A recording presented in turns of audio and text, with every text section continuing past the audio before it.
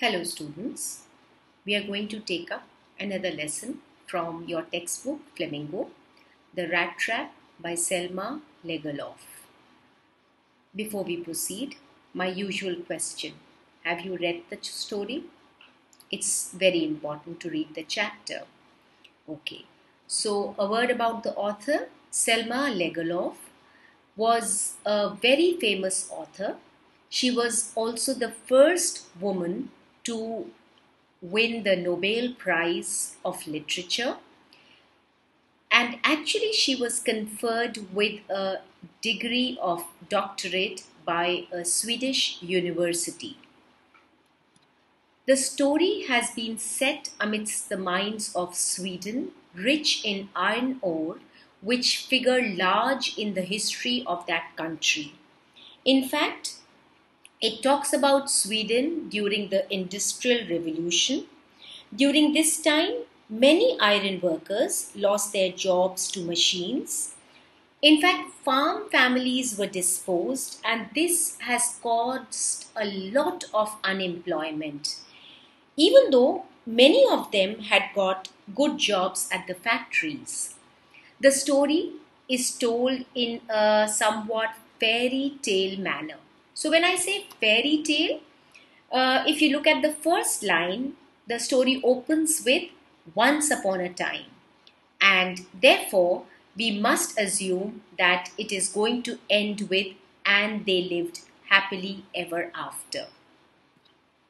The story conveys a universal message about the inherent essential goodness in a human being, which can be awakened through love, respect, kindness, and care. Riches, joys are the traps that most human beings are prone to get caught into. Human beings do have a tendency to redeem themselves from dishonest ways, as does the rat trap seller, who's our protagonist in the story. So this is, you can say, the theme or the message of the story. There are a few things I would like you to ponder about. One is theme of loneliness, which is looming large in the story. And when I talk about theme of loneliness, definitely I want you to think about the crafter, the iron master, and Edla. While we are doing the summary, I will draw your attention towards this once again. Another point is the story is entertaining and philosophical. Entertaining, yes, because it is replete with instances of humor, and philosophical, definitely because of the rat trap seller's philosophy of life, and also because it touches on the concept of retribution and second chance. Third point is reader's sympathy is with the peddler. This is important because throughout the story, even though we know that the peddler is a kind of a thief, he has stolen money, in spite of that, our sympathy is with the peddler. That is something I want you to think about. The last point is, have you heard or read where a good deed or an act of kindness has changed a person's view of the world? Over here, I would like to mention names of few chapters that you might have come across in your previous classes. The Bishop's Candlesticks, if someone can remember that, or the Christmas Carol. So those who have read these chapters would know what I'm talking about. So these 4 points are very good points for your extrapolative kind of questions. Remember these points and the examples that we will refer to while we are reading the summary of the story. Now let's go through the point-wise summary of the chapter. The peddler, we know, is the protagonist. He was a vagabond who had to resort to petty thievery and begging to make both ends meet. He had no worldly possession to call his own, not even a name. And that is why you will find children that he is referred to by various names. He's called a peddler, he's called a vagabond, he's called a rat trap seller, he's called a ragamuffin, but not even once has Selma given him a name. The world had never been kind to him. Therefore, it gave him unlimited joy to think of the world as a rat trap. All riches and joys, shelter and food were like baits for him. I'm reading from page 33, the first paragraph. Please highlight it because this is the philosophy of the rat trap seller. After we've read this, I would like you to tell me which figure of speech has been used to denote this example. So, the whole world with its lands and seas, its cities and villages was nothing but a big rat trap. It had never existed for any other purpose than to set baits for people. It offered riches and joys, shelter and food, heat and clothing, exactly as a rat trap offered cheese and pork. And as soon as anyone let himself be tempted to touch the bait, it closed in on him and then everything came to an end. Yes, so the whole world is being compared to a rat trap. Which figure of speech? Metaphor. Yes, so metaphor has been used by Selma Lagerlöf to show us how the peddler, through his philosophy, compares the world to a rat trap. So one evening, he was plodding along the road when he saw a small little cottage. This cottage belonged to a crofter. He was hesitant when he knocked at the door because he never expected that anyone would open the door. But not only did that man open the door, but also he welcomed him inside. On page 33, it says, instead of the sour faces which ordinarily met him, the owner, who was an old man without wife or child, was happy to get someone to talk to in his loneliness. So the first example about your theme of loneliness comes from here.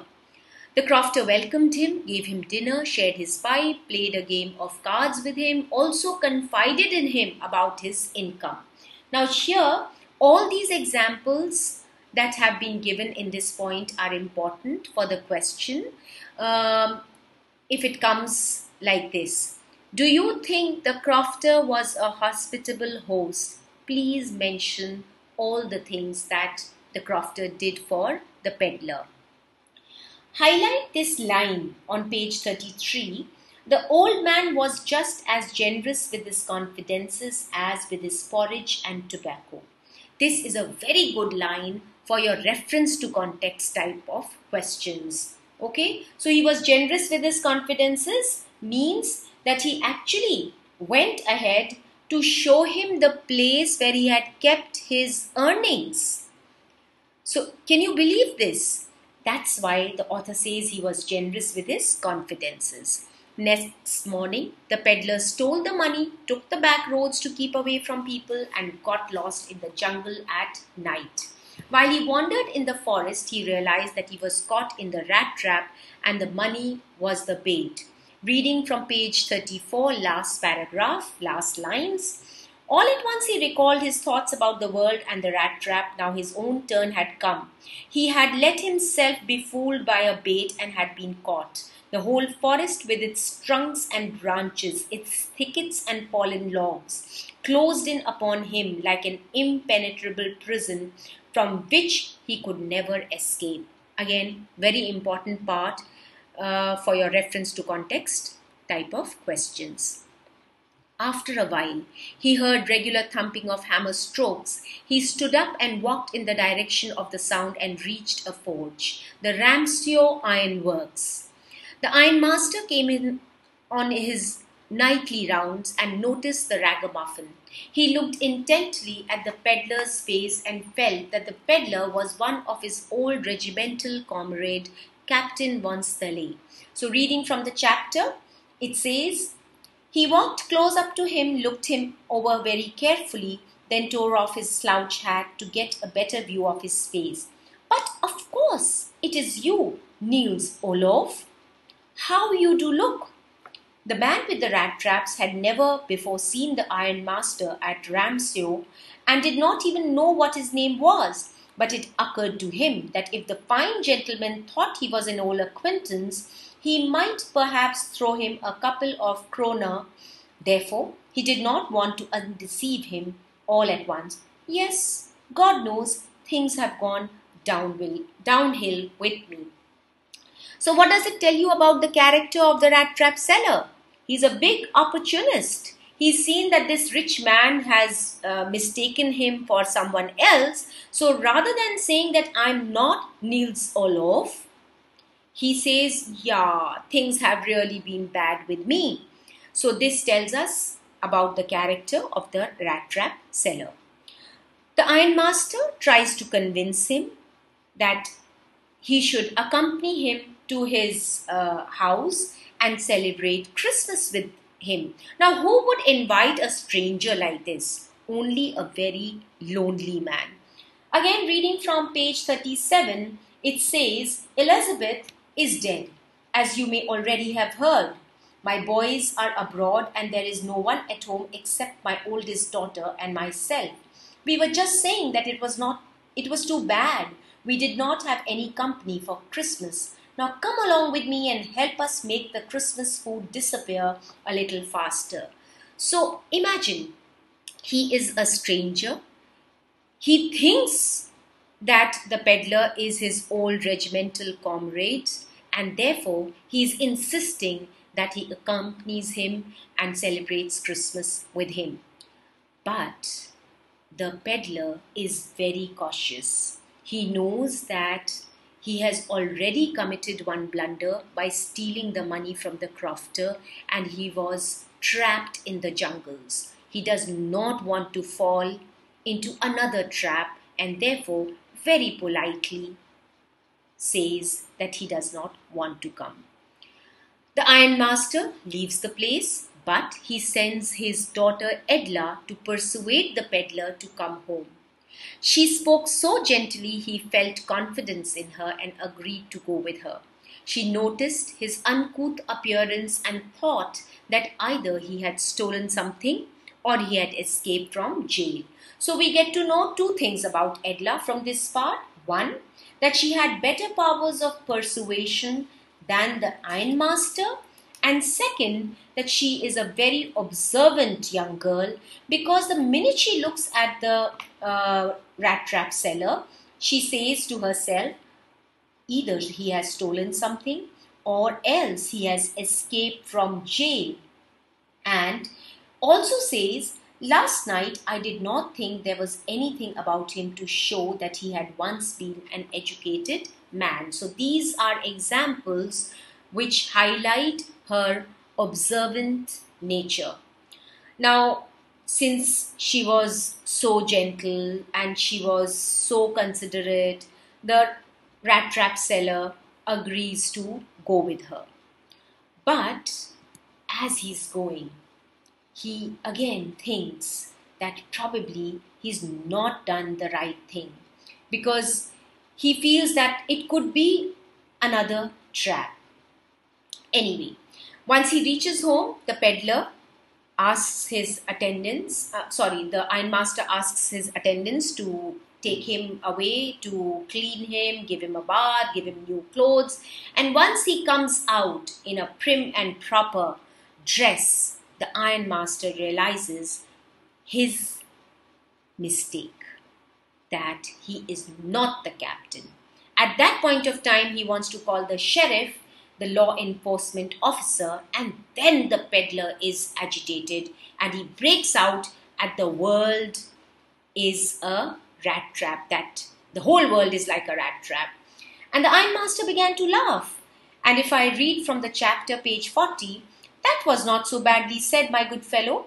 Perhaps we should let the sheriff alone on Christmas Eve, but now get out of here as fast as you can. Now I want to show you the compassionate side of Edla. I'm reading from the chapter. That morning, she had felt so happy when she thought how homelike and Christmassy she was going to make things for the poor hungry wretch. She could not get away from the idea all at once, and that was why she had interceded for the vagabond. She's able to convince her father because the father says, "You do preach worse than a parson. I only hope you won't have to regret this." So the peddler gets the permission to stay and celebrate Christmas with them. But what does he do? He only eats and sleeps the whole day. The next day at church, Edla and her father come to know that the peddler is the thief who stole 30 kronor from the old crafter. Edla was dejected. The ironmaster was sure that the peddler must have run away with their silver cutlery, but when they reached home, they learned that the peddler had left empty-handed. On the other hand, he had left a Christmas present for Edla. It was a tiny rat trap with a message. I'll read the message, the last few lines of the chapter. The rat trap is a Christmas present from a rat who would have been caught in this world's rat trap if he had not been raised to captain, because in that way he got power to clear himself. Written with friendship and high regard, Captain von Stale. So, he had left the crofter's money. He wrote that he had been treated as a captain. Because of that, he could come out, and he signed off as Captain von Stale. So you see, the signing off as the captain clearly shows that he was a reformed man. Let's look at the MCQs. You know that in your new format of the paper, you have MCQs, you have reference to context, you have short answers, you have long answers. So what worked as a bait for the peddler? I'm talking about the crafter. Yes, money. Why was the peddler's life sad and monotonous? Because he was poor and lonely. But even so, the business was not specially profitable, so he had to resort to both begging and petty thievery to keep body and soul together. Who is he in the above lines? The peddler. What business is being talked about? Yes, selling rat traps. Why he had to resort to both begging and petty thievery? To keep body and soul together.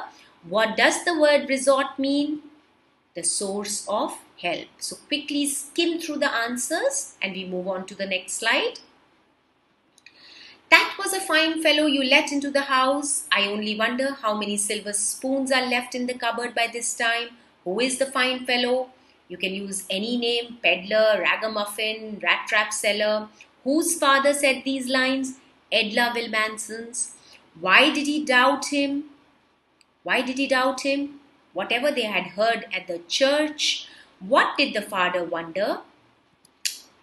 He wondered how many silver spoons were left in the cupboard by that time. So these are the answers. You can skim through the answers.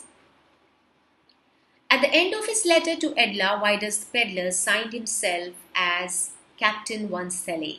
Yes, this is a 2-marker. So go through the bullet points. He behaves like a real captain. Says that he would have remained a rat in the world's rat trap had it not been for Edla's sympathy, love, concern, care. His way of showing her that he was a changed man. This was his way of showing that he was a reformed man. And talking about Edla, I would like to add one thing. If you are talking about her generosity, okay, let's move to the next slide and then I'll tell you. Compare and contrast the character of the ironmaster with that of his daughter. This is a long answer, 120 to 150 words. I've always been telling you, divide your answer into paragraphs. So you can write 2 paragraphs, one about the ironmaster, that he was an impulsive man, how he just took the decision that the rat trap seller should accompany him. He was hardworking. You can talk about his nightly rounds. He was arrogant because when he comes to know about mistaken identity, he does not want to listen to anything. He's very rude. He wants him to leave. Edla, she was persuasive. You know about her persuasion skills. She was observant. She's the one who says that he doesn't have any sign of being an educated man. She was kind, compassionate and caring. This we can see that how she convinces her father to allow the rat trap seller to spend Christmas. She was sympathetic, considerate, and generous also. The generosity bit I was talking about comes when she tells him that he could keep the suit as a gift, a Christmas gift. And also, she goes ahead and says that if he wanted to spend next Christmas Eve in a place where he could rest in peace and be sure that no evil would befall him, he would be welcome back again. This was something that gave the rat trap seller boundless amazement. And another point about Edla is that she treated the peddler with respect and appealed to his inherent goodness, and it is on account of this that he became a reformed man. Hope this helps, children. Good luck. God bless.